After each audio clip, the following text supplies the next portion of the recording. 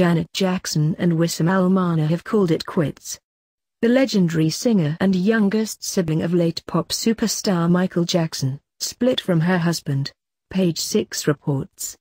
The outlet claims that while one source said it was an amicable split, another source says that Jackson felt that Almana had gotten too controlling during her pregnancy. Jackson, who was previously married to James DeBarge and René Elizondo Jr., quietly wed the Qatari businessman in 2012. They welcomed son Eissa, now 3 months, this past January.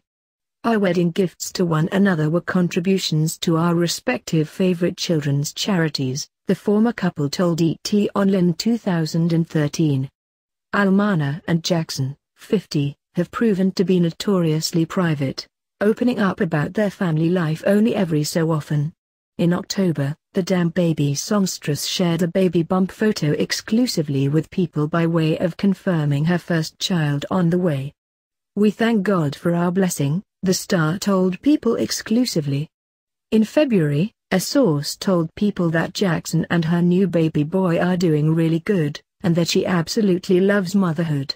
The singer was spotted out and about during a shopping trip in London a little over 3 weeks after giving birth to Eissa, of which an onlooker told People, "Janet looked great.